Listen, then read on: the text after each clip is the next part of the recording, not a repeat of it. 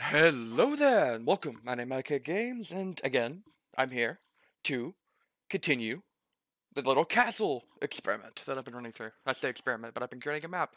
The more I go through it, the more I like it, and I'll probably use it for my campaign. The other game masters in my current campaign will probably be taking it. I've shown them a couple of teasers, and they like it so far. So, as you can obviously see, I've got a majority of it. I've removed all the items. We're doing the hall. We're going to keep in the same pattern I did the first floor. Top, then right, left. Kind of go back and forth. Do the right, left, then up, right, then left. But go ahead and get in the ground floor. I've got the other map here. I did the bottom. So I've noticed that there needs to be a slight change. And by that, I may need to keep it the walls, and this needs to be uniform across. Get the edge. Other than that, everything should be okay.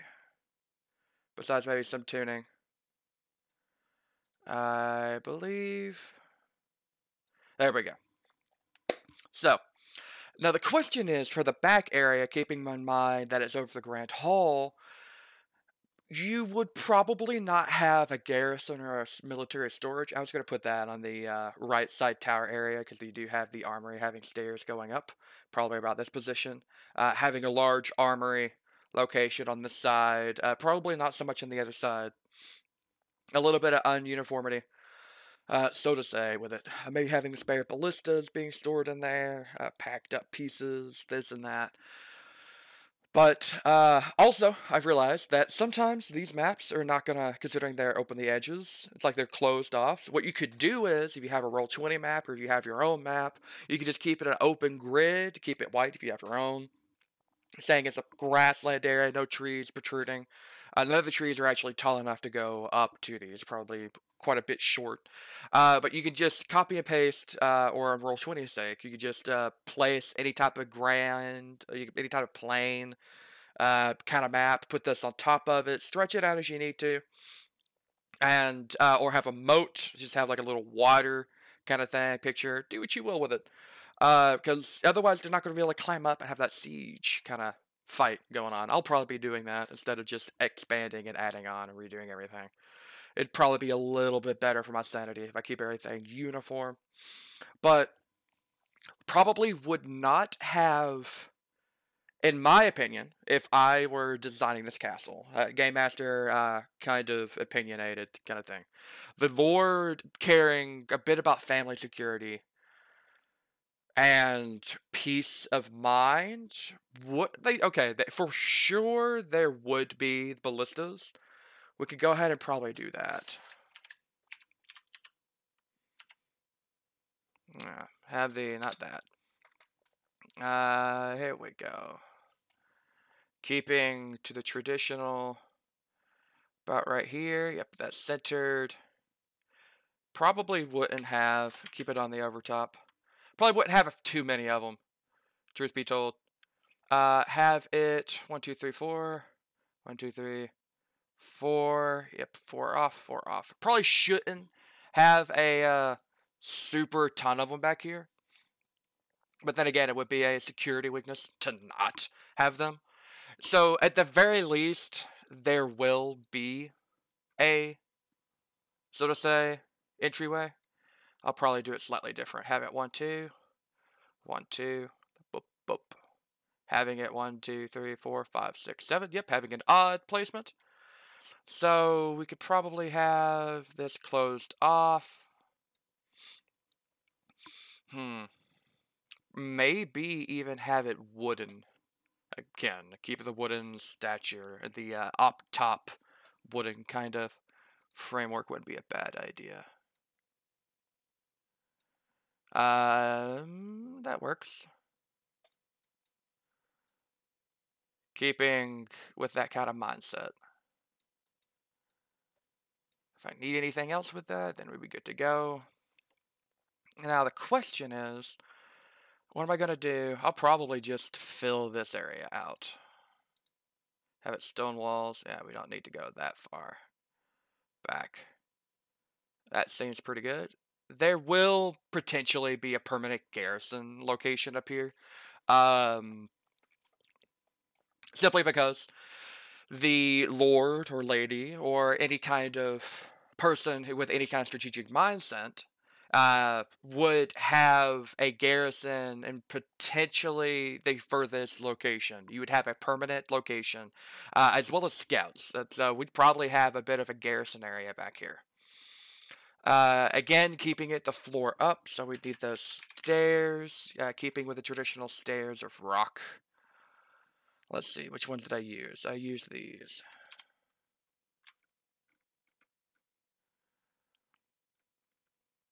There we go. Yes. And then we can just have the edge paint be wooden all the way up, giving a little bit of security. I like that. I like that little cubby hole there. Go ahead and get the arrow slits out of the way. Got it right here. I know exactly what size it needs to be. It needs to be just slightly larger. There we go. Have it 1, 2, 3, 4. A little cubby area right there. 1, 2, 3, 4. 1, 2, 3, 4. Now, why would they not have more? Well, structural integrity, if all it would take is one cannonball or one ballista bolt. One ballista would have a hard time going through a lot of wood. It's more of an anti-personnel kind of thing, more of a trying to set things on fire kind of thing. Catapult trebuchet, cannonballs would definitely go through the wood easier this way, but it would also be easier to repair, maintain than stone, having to get the materials up here, lighter weight materials, all of that. So keeping in the mindset that this is going up, they would probably have this be, again, traditionally, arrow, have the buckets of arrows. Having 1, 2, 3, 1, 2, 3. How many did I have? I had 4 and 4, so maybe 2 with 2 pertaining to the ends right there. That'd work out fairly well, because they need to have the garrison post being similar, but not exactly the same. So having a bench to sit down, rest, and relax. Keeping with that, hold on. Here we go, because I knew that there'd be there's one there. That's not exactly what I'm looking for. Maybe it'd be in more furniture. There it is, more furniture. So, pertaining to keeping things about the same. Have it there, there. I think I would like to have a stone room. Yeah, I like that. Cobblestone. No, stone. Going all the way across. Having that. So it needs to be up 1. Nope, give me the stone. Having a singular double entrance. Of course, that would probably be a bad thing if there'd be invading forces. It'd be easier for them to get out. I mean, maybe have 2 rooms. That wouldn't be a bad idea. Have a double series of rooms.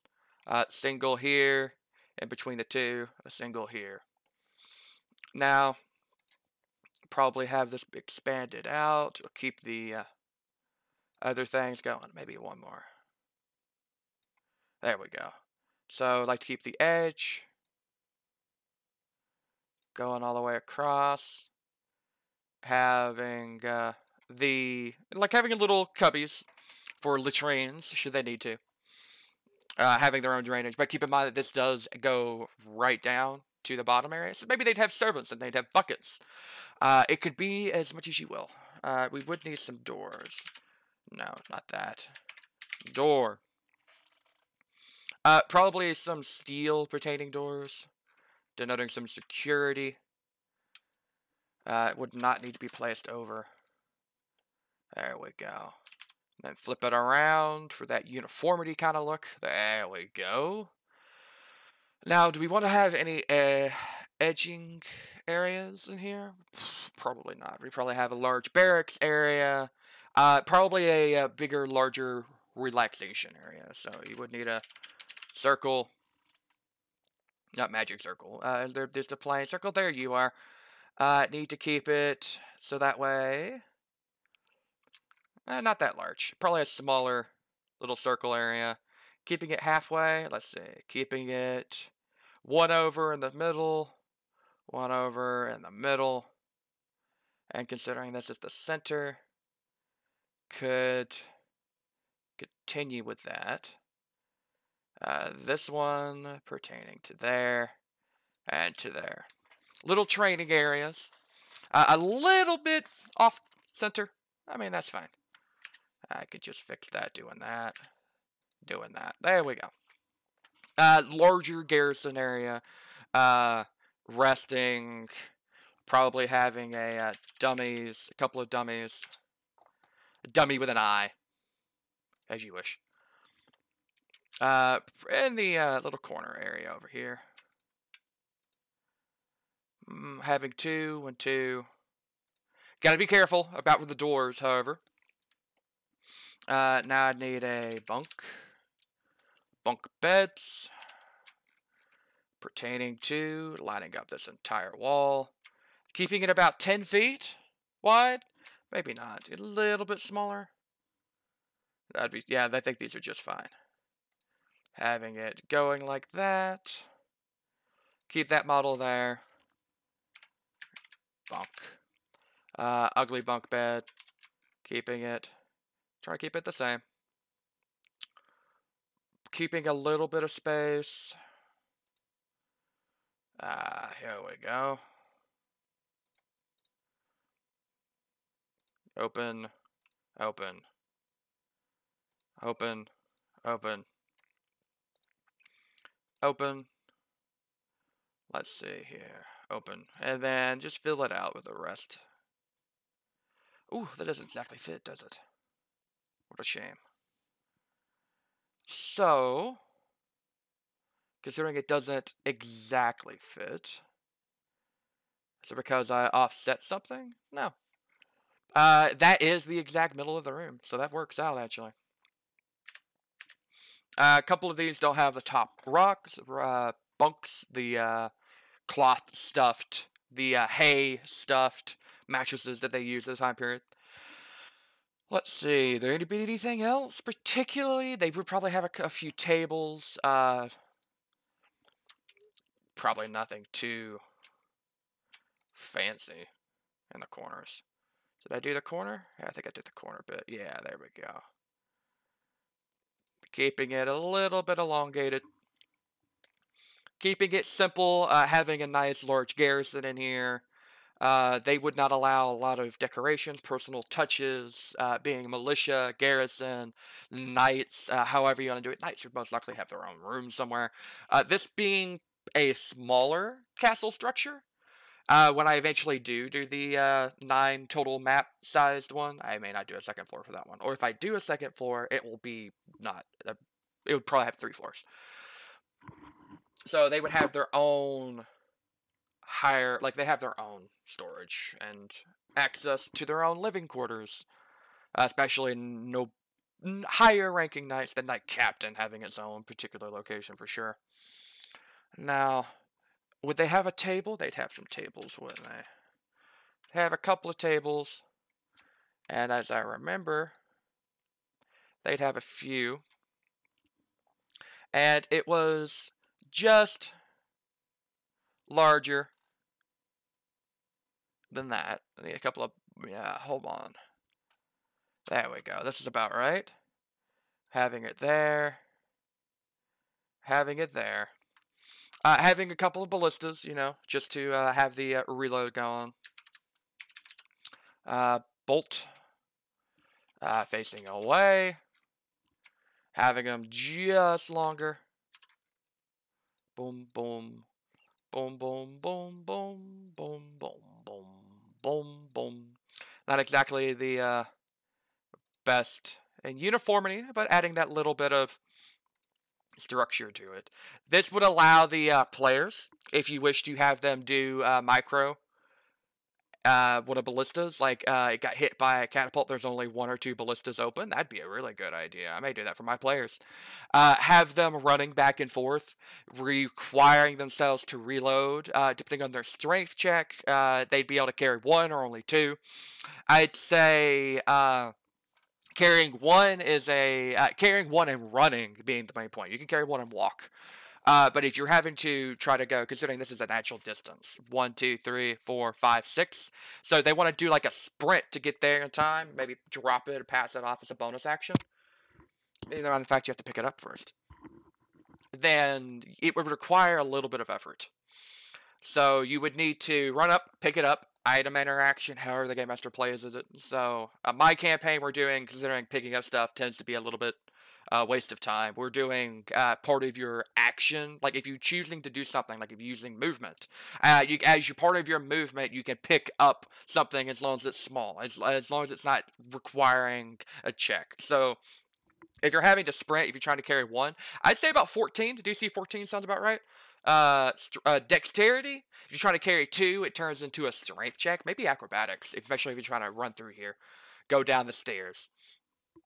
Then you would have athletics, trying to carry about more than 2 or something like that. That would probably be a higher check, maybe a 16 check, trying to run through everything. These things are fairly heavy. They pack a punch. That's the safe way to say it. So you can have them running back and forth to the ballistas. You can just X out whichever ones that you want to say is destroyed. You can have some of the party fighting off invaders, and they're trying to stop the ballistas from firing.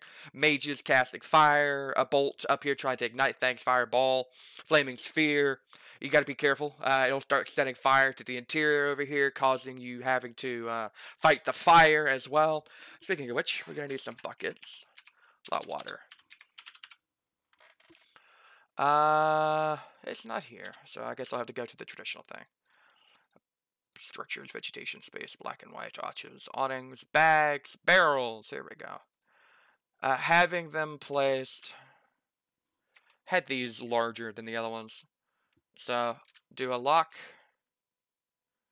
Having a random rotation. And then get the other version of it. Random rotation. There we go. Maybe just have both of them over here. There we go. It didn't exactly mean for that to be uniform. It's a little bit off kilter, but that works. So they're having to fight the fire as well as they're having to reload the ballista. That would be a great skill challenge without saying skill challenge. You'd having to constantly fight out the fire. Maybe you have to use spells on top of it. I'm really liking this now. I've got the idea, so I'm going to start using this particularly.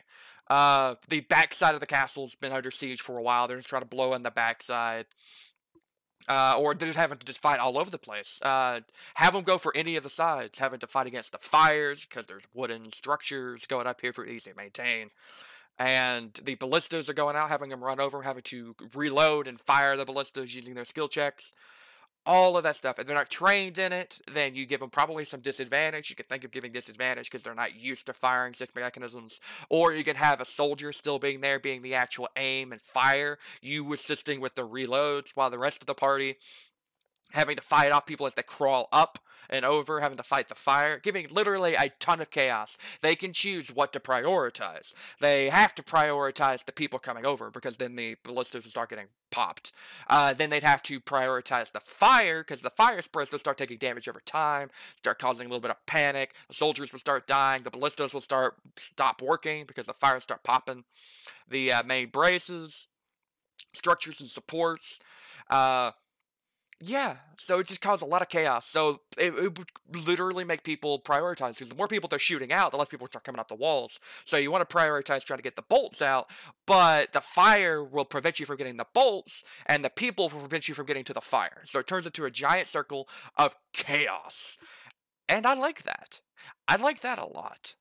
So, being quick, being about 20 minutes, I'm going to leave it there. I really... No. This seems a little bit open. So we're going to need a pillar. Some wooden pillars, yes. How big did I make these? I made them that big. So having one there, it being on the inside, having one there, and keeping it on the edge so that way I can go into and keeping one there. Going to keep it the trifecta. What would we have at the ends here? Most likely not a lot. But would there be something else that we really would like to have back here? Maybe not. Probably. No. We're good. We're good. I think it looks fine. You need a lot of open space, particularly if the fires start spreading out so you can draw the fires around here. Maybe you have to move arrows back and forth as well. You have to get to the water buckets and start turning that and use magic to put the water out. Giving the options. You can literally pick up the benches and throw them down, knock over the ladders. All sorts of options and details that you can do with this. So I know I will be. Alright, so I'm going to have to leave it there. As I've already said earlier, I'm going to be good to go. So, thank you for watching. If you have comments, you have ways I could probably improve this, go ahead, place them down below. If you like it, give that thumbs up. I'd appreciate it. If you don't like it, thumbs down so I can at least know something's going wrong. And, yeah, thank you for being with me. And I'll see you guys next time. Take care.